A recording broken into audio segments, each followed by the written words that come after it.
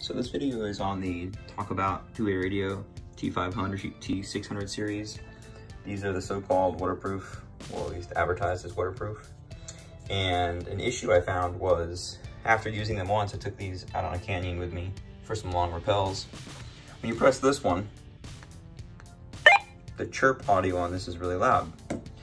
Well, that should have sent a signal to this one because they're on the same channel, but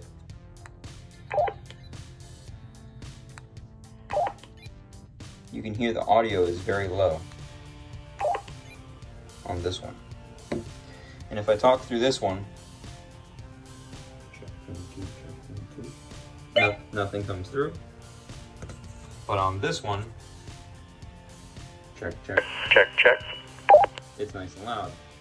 The issue is, they're so well sealed that they actually create a negative pressure and it sucks the speaker backwards. So, open your charging port. Hopefully the video picked that up. You can hear the speaker actually push back out, and now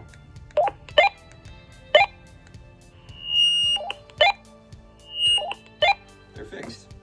If you like the video, please give it a thumbs up. If you have any questions, please leave them below, and if you want to see more like it, please subscribe. Thanks for watching.